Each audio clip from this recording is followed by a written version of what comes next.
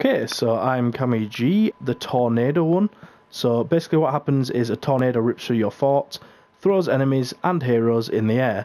So I think it's going to destroy some build. We'll find out if all of the trap tunnel gets broken. If some of it gets broken, I'll probably maybe have to try build some of it back if a lot of it does get destroyed. And I'm going to put on Husk Swarm, which turns all enemies into basic husks, but they get to be a much higher level.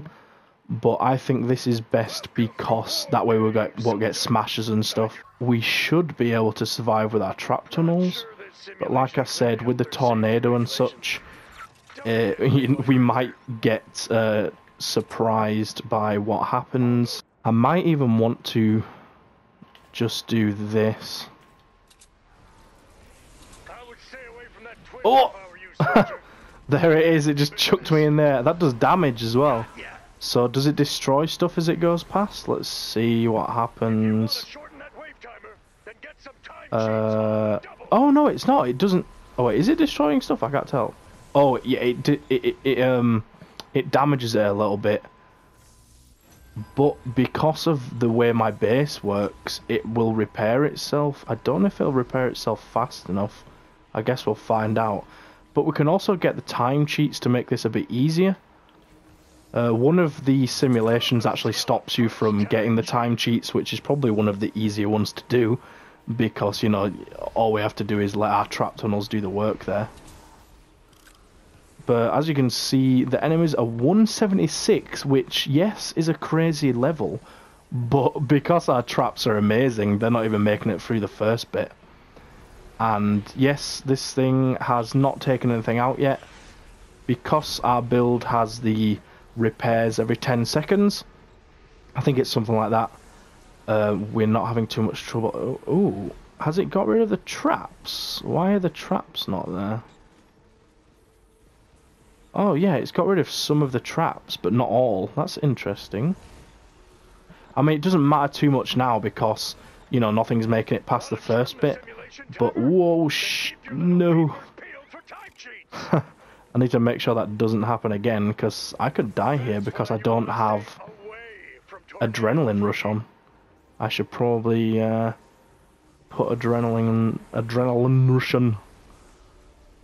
Alright, let's try and stay away from the tornado then. Okay. Let's see what's going on down here. Still, yep. So, if you're wanting to run Wargames literally just for, you know, some tickets, like you don't care about the challenges, you don't care about anything else, I definitely recommend putting it on Husk Swarm because it is genuinely just the easiest one to do. Because you don't get any smashes. Smashes are the real problem in this game because, you know, they want to smash. And then you can't get any lobbers or flingers either, which would also be a problem here because, you know, if you get lobbers and flingers at every spawn, you're going to have to build a lobber shield and flinger shield everywhere, and there's just not enough structures to do that, I don't think. But yeah, you can see this is going really easily, thankfully. I'm just wanting to look at the spawn here because as I do these Wargames, I want to, you know, fine-tune the trap tunnels, build them as perfectly and as efficiently as possible. So they spawn all the way at the back, it looks like, and then to the side they don't spawn too far to the side. Probably put some walls there with some traps on, just wanting to figure out, you know, what we can do to make us do more damage at the start. But it looks like we don't even need to. We should probably put that the other way actually, so husks can't go up it. Yeah, these trap tunnels probably don't even need tweaking. I actually crafted loads of 130 traps, as you can see here, and I was gonna replace all of the traps with them, but at the moment it doesn't seem like there's any need to do that, which is awesome. Let's see if we can get the lava ball to fall, because I kind of want to see if there are any more ceilings we could put down. Or any more walls. Oh no. Oh, we landed higher up so we didn't take any damage. That's awesome. Oh, there's the lava ball. So yeah, it's kind of in the middle there. It took them all out. That's hilarious watching the lava ball take them all out.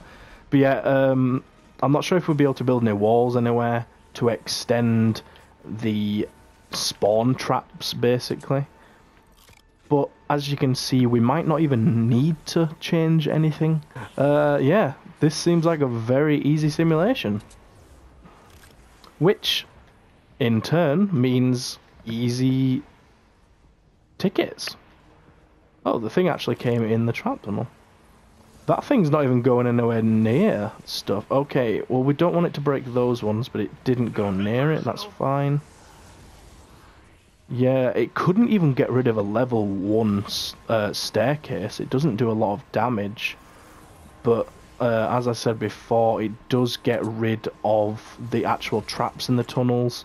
So if you were doing Tornado and you hadn't put it on Husk Swarm, you might run into a lot of trouble with Smashers because you obviously don't have all the traps that you usually would. Which, for Smashers, you kind of need all of your traps, honestly.